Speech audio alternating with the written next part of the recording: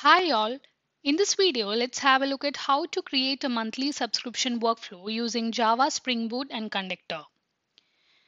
So we have defined these as input parameters for the workflow here, and the workflow begins when a user subscribes and it is implemented using a fork join task. A fork join task means you can run a number of tasks in parallel. This workflow has two forks, of which the first fork includes the trial period and the actual subscription process, and the second fork includes a case when a user cancels a subscription. So when a user subscribes, the workflow begins and the subscription welcome mail is sent using a simple task where you can define the email subject and content, and the user email ID and the user ID will be invoked from the workflow input parameters which we provide. And then it moves to the wait period where you can configure the wait according to a requirement, and here we have configured the wait period to be 10 seconds. And then again the subscription begins, so again an email is sent to the user using the same task definition, and then the subscription moves into the billing period where it is implemented using a do while task and it is looped until completion. So here the wait for the billing period can be configured according to a requirement. Here we have configured for 10 seconds.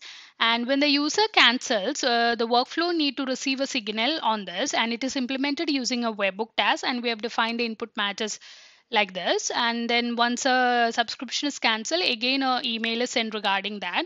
So that's how the workflow works. Now let's quickly run and see how it progress. So I've cloned the repo here, and under application.properties file, you need to replace the key ID and secret with the application you have created. So I've created a test application here and generated the key ID and secret. And also you need to provide the explicit permissions to the required workflows and tasks so that the application can have access to execute these workflows and tasks. So since we are using the playground, this URL remains the same. However, if you're locally setting up your conductor server, you need to provide this with your conductor server URL. And in the case of webhook, we have created a custom webhook for demonstrating this workflow, which is already included in the Spring Boot project. So in case if you're creating a new webhook, you need to replace this URL with your custom webhook URL. Now let's run the application.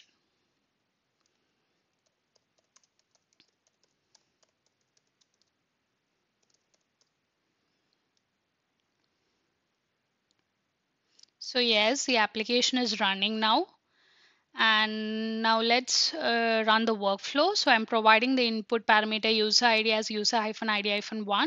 So you need to ensure that you should provide this same user ID while sending curl commands to the webhook. So let's run the workflow, and you can see that the workflow is initiated. Now let's send the signal using the curl command.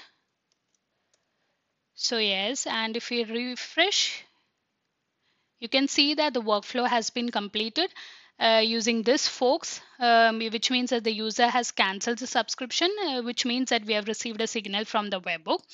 And consider the case when the user hasn't cancelled. So it progresses through this fork and it will wait for 10 seconds as we have defined. So let's wait for 10 seconds. So yes, it is completed and it moves into the subscription, and it will again wait for the billing period, which is again configured for 10 seconds in this example.